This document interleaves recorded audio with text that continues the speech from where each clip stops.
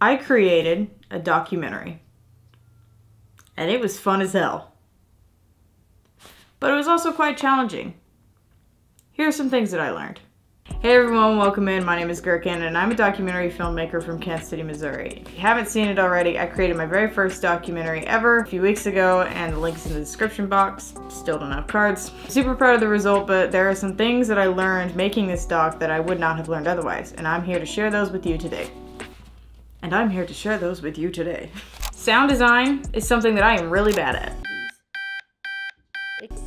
Sound design is one of the most important aspects to your film, and in documentary it can make your film here or here. It's not as important as lighting, but it is one of the most important parts of post-production. You can color the film like shit, and if your sound design is bad, everybody's gonna know. Lighting will make or break your film. Before filming any of the film, I watched at least 20 videos on lighting on a budget. I'm the type of person who loves using the light available to me, natural light, windows, whatever, but sometimes you can't do that. I don't have the fanciest lights or even ones that change colors, so I had to use what I could to light the film the way that I wanted to. Film more than you need. The interview scene was over half an hour long, and I only used about like 7 minutes of it.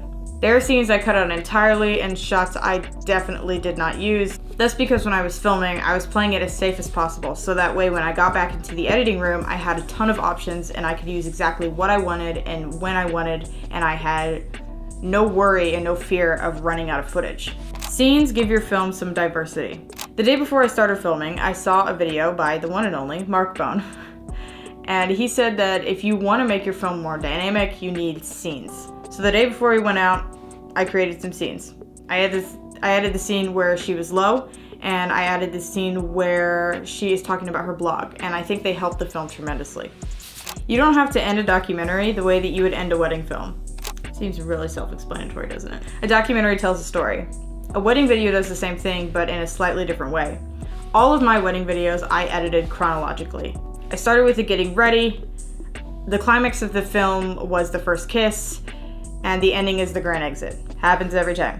However, a documentary does not necessarily need to be chronologically, unless, of course, you're filming a very specific event and it has a very specific timeline.